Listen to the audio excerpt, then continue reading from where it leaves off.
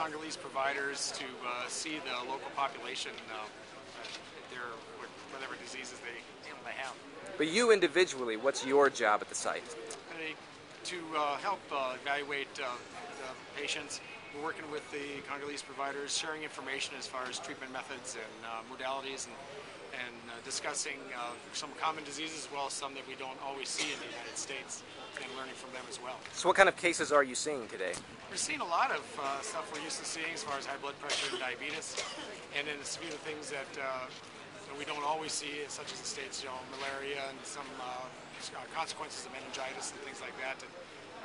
Because of their not having a lot of access to health care, things are allowed to go on further than they would if they were here in the United States. Now, what kind of help are you able to offer at a sort of impromptu site like this? Well, the biggest thing we can help is medications, actually. They're really kind of short on medications, so we bring a lot of medications to the table, as well as some of our educational pieces. We had some time with the Congolese prior to this, so we traded treatment methods and ideas to help fine-tune their therapy plan, and they reciprocated with theirs as well.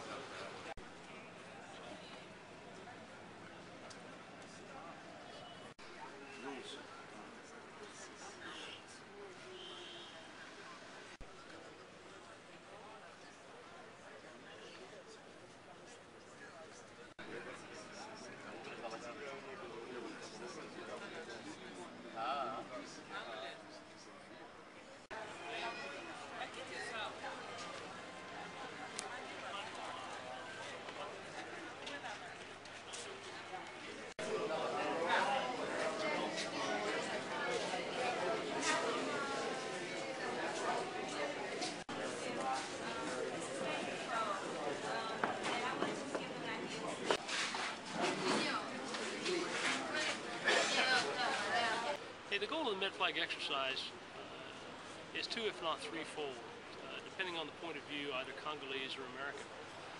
For us as Americans, what we want to do is increase our interoperability with Congolese forces, get an understanding of the kind of things that they deal with on a daily basis, and try to give them some opportunities to learn from the kind of ways that we do things. So that's what we want to do. For the Congolese, it's a chance to learn some new techniques from the U.S. Army, particularly as it applies to this exercise, and medical techniques. We found the Congolese UMIR medical forces to be fairly well trained, but perhaps lacking enough resources to be as effective as they might want to be.